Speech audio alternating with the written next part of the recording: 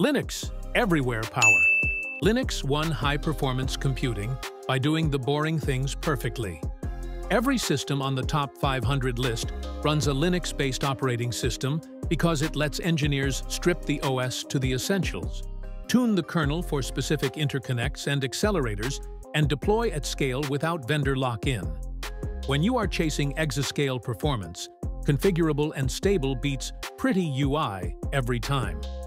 Linux became the default for scientific clusters because its driver model and kernel modules let vendors ship highly optimized stacks for InfiniBand, custom fabrics like Slingshot, and GPUs without waiting for a proprietary release cycle.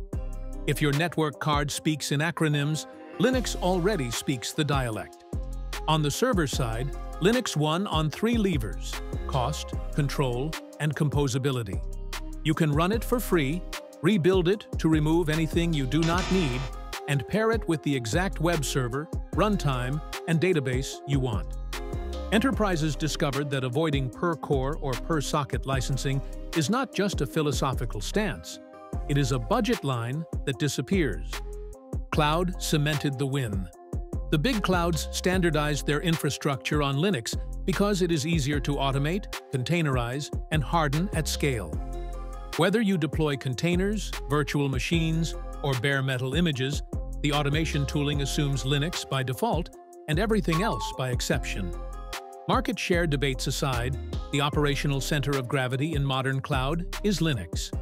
For developers, Linux offered the shortest path from "I have code" to "it runs in production." Package managers, reproducible builds, and first-class container support meant less time negotiating with installers and more time shipping. That is not ideology. Security and reliability pushed it over the top. The permission model, namespaces, and C groups combined with rapid, transparent patching made Linux the safer default for internet-facing workloads. When a vulnerability drops, maintainers land fixes quickly, and vendors backport with predictable cadence. It is not glamorous. It just works and keeps working. Result: supercomputers, clouds, and the majority of internet infrastructure treat Linux not as an alternative, but as the baseline. The interesting question in 2025 is not why Linux, it is which Linux, because the answer changes per workload, and that flexibility is the quiet superpower. Android, open core, global dominance. Android started as an open-source project called the Android Open Source Project, or AOSP. That's the skeleton of the operating system: the kernel, drivers, system libraries, and framework code. Google builds on top of AOSP with proprietary apps and services like the Play Store and Google Maps. But the foundation remains open. That open core was enough to let manufacturers like Samsung, Xiaomi, and countless smaller brands use it freely, modify it, and ship their own Android-based devices. No licensing fee, no per-device royalty, just build, customize, and sell. The result? Android took roughly 70% of the global smartphone market and never looked back. Google may control the trademark, but AOSP's flexibility lets forks exist everywhere, from Amazon's Fire OS to Huawei's Harmony OS. Even specialty devices like car infotainment systems, smart TVs, and handheld consoles like the Steam Deck rely on Android or AOSP derivatives. It worked because open source solved 2 problems at once: cost and control. Hardware makers could ship a modern operating system without paying Microsoft or Apple, and they could tailor it for their own hardware quirks. A factory in Shenzhen can spin up an Android-based phone in weeks, something unthinkable with a closed OS. The dry part is that this freedom still funnels everyone back toward Google's ecosystem, because the open version lacks Google's apps, certifications, and safety layers. But the core success stands. The world's most used operating system runs on an open foundation. That foundation made phones affordable, diversified hardware innovation, and gave billions of people internet access for the first time. Even Google itself benefits from the openness. Instead of fighting clones, it uses them to spread its services and data collection network. Android became not just a product, but the world's largest open infrastructure experiment. Chromium and the web's open backbone. Chromium is the open-source browser engine that quietly won the internet. It powers Google Chrome, Microsoft Edge, Opera, Brave, and dozens of smaller browsers, all running on the same base code. When Microsoft abandoned its own Edge HTML engine in 2019 and rebuilt Edge on Chromium, it marked the end of the browser wars. Even one of the biggest software companies on Earth decided that maintaining a proprietary web engine was not worth the pain. Why? Because web standards evolve faster than any single corporation can keep up with. New HTML features, JavaScript APIs, graphics layers, and security models appear constantly. Chromium's open model lets thousands of engineers worldwide fix, patch, and add features in parallel, far faster than a closed team ever could. Chromium also underpins Electron, the framework used to build desktop apps like Visual Studio Code, Discord, and Slack. That means even many native apps are just web browsers in disguise, running on top of this open engine. It's a strange kind of victory, open source code maintaining the very walled gardens it once tried to replace. For Google, it's convenient. They get to steer the project's direction while keeping it nominally open, ensuring that their engine becomes the de facto web standard. For everyone else, it's survival. Developers only have to optimize for one dominant engine instead of a dozen incompatible ones. The open nature of Chromium also drove better performance and security testing. Independent researchers can audit code, find exploits, and even contribute patches. That openness, ironically, made the web's most corporate browser engine more secure. So while Apple still insists on its WebKit-only policy on iOS, the rest of the planet runs Chromium derivatives. The open engine didn't just beat billion-dollar companies, it absorbed them. VLC, the media player that plays everything. VLC began as a student project at École Centrale Paris in 1996. The goal was simple: create a network-capable media player that could stream and play any format you threw at it. 25 years later, it's still free, open source, and somehow runs on nearly every operating system known to humanity. Windows, macOS, Linux, Android, iOS, and even obscure platforms like BSD or Haiku.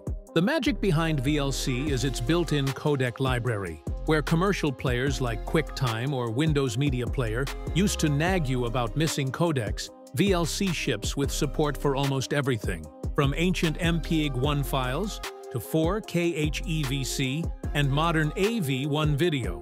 It doesn't ask questions, it just plays. That "it just works" philosophy made VLC the Swiss Army knife of media playback. It can stream over local networks, transcode files, capture screens, convert formats, and even act as a video server, all without ads, telemetry, or licensing pop-ups. Every feature you never knew you needed hides in a drop-down menu somewhere. VLC's open nature also means it often becomes the first platform to adopt bleeding-edge features. Developers can integrate new codecs or experimental streaming protocols before they're standardized. As of 2025, the Videoland team is even testing offline AI-based subtitle generation, a feature commercial platforms still struggle to offer without cloud processing or privacy trade-offs.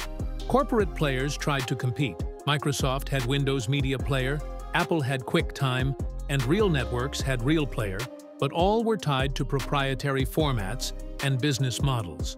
VLC ignored the market entirely and focused on one mission: play everything. The result is a free tool used by hundreds of millions, embedded in countless apps, and quietly running behind the scenes of streaming tools and media workflows. It's not flashy, but it beat billion-dollar giants simply by refusing to stop working when their products did. FFmpeg, the invisible workhorse of digital media. If VLC is the face of open media, FFmpeg is the machinery underneath. It's an open-source framework that handles video and audio encoding, decoding, conversion, and streaming. Almost every app that plays or manipulates media — YouTube, OBS Studio, Handbrake, Zoom, even some video games — uses FFmpeg under the hood. The project started in 2000 with one purpose: to provide a unified set of tools for handling every multimedia standard without waiting for corporate approval or paying for proprietary codecs. Over time, it became the de facto toolkit for anyone building anything that touches video or sound. When you export a video from an editor, stream gameplay, or compress a file, there's a good chance FFmpeg is doing the heavy lifting. It supports thousands of codecs and containers: MP4, MKV, MOV, H.264, HEVC, VP9, AV1, and audio formats from MP3 to FLAC. It's constantly updated by a global team of developers who chase every new standard the moment it appears. Its command line interface looks intimidating. No glossy GUI, no onboarding tutorial, but that's the point. FFmpeg isn't made for consumers. It's built for tools that serve consumers. You feed it a command, it does the job fast, precise, and with terrifying reliability. Commercial software relies on it because building a proprietary equivalent would take years and cost millions. Adobe Premiere uses parts of FFmpeg internally. VLC integrates it. Many mobile and embedded apps wrap FFmpeg to handle video capture or compression. And because it's licensed under LGPL or GPL, companies can legally integrate it without paying royalties, as long as they follow the rules. It's open source that even billion-dollar firms depend on, but rarely acknowledge publicly. If you've ever watched a video, streamed a game, or converted a file, you've already used FFmpeg. You just didn't know it. Kubernetes, the quiet ruler of modern infrastructure. Kubernetes, or K8S, if you like unnecessary abbreviations, started as a Google internal project called Borg. When Google open-sourced a cleaned-up version in 2014, it reshaped how software is deployed and scaled across the world. It wasn't designed to be trendy. It was designed to stop human beings from manually managing servers like it was still 2005. The idea is simple: containers. Lightweight, isolated environments that run your code.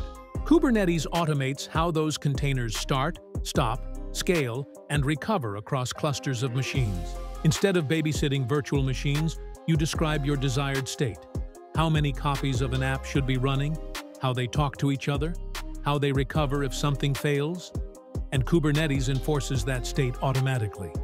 In practice, it's the orchestral conductor of cloud computing. Every major cloud platform, Amazon Web Services, Google Cloud, Microsoft Azure, runs Kubernetes under the hood for managed container services. According to CNCF surveys, over 90% of organizations running containers use Kubernetes or a compatible platform. That's not a trend. That's a monopoly born out of practicality. Before Kubernetes, companies had competing tools like Docker Swarm and Apache Mesos. They were simpler but less flexible. Kubernetes' open governance through the Cloud Native Computing Foundation made it vendor-neutral and infinitely extensible. Any developer could build plugins for networking, security, or monitoring, no corporate permission required. Its complexity became both its curse and its moat. Yes, it takes time to learn. Yes, it has 1,000 YAML files. But once it's running, it can handle deployments across hundreds or thousands of nodes with minimal human input.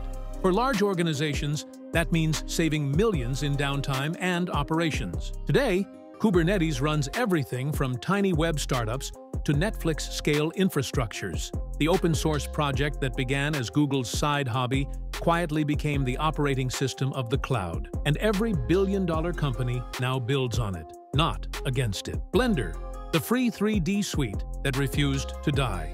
In the late 1990s, Blender was a small proprietary 3D software developed by a Dutch company called Neo Geo. When that company went bankrupt, the community didn't let it vanish. Instead, users raised €100,000 in 2002 to buy the source code and release it under the GNU General Public License. That single decision changed 3D graphics forever. Blender grew from an obscure open-source experiment into a full-featured digital content creation suite.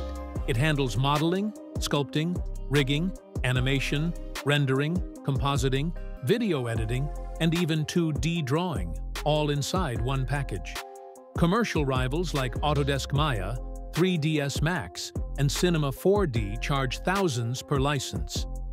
Blender costs nothing and updates faster. Its open architecture turned into its superpower. Anyone can build plugins, add-ons, or integrations. Studios contribute code to get the features they need, and everyone benefits. That's why giants like Ubisoft, Epic Games, and Netflix use Blender internally for parts of their pipelines. Even professional visual effects studios have started to integrate it into real productions. The Blender Foundation doubled down on transparency with open movies.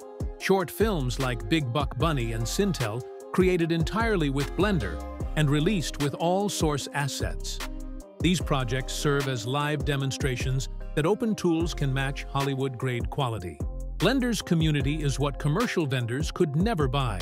Thousands of artists, developers, and hobbyists constantly improve it, fix bugs, and share tutorials. It evolves faster than closed competitors simply because there are more hands on deck. In 2025, Blender's real impact is its ecosystem. It's now integrated with Unreal Engine, supports AI-assisted texture generation, and exports to nearly every format in the industry. What began as a rescue mission for a bankrupt program became one of the most influential 3D platforms in the world. Blender didn't just compete with billion-dollar software, it embarrassed it. OBS Studio, the open-source broadcast standard. OBS, short for Open Broadcaster Software, started as a one-person hobby project in 2012. It was meant to let gamers stream to Twitch without melting their CPUs. Today, it's a full-fledged broadcast suite used by YouTubers, streamers, and even professional studios. The kicker? It's still completely free.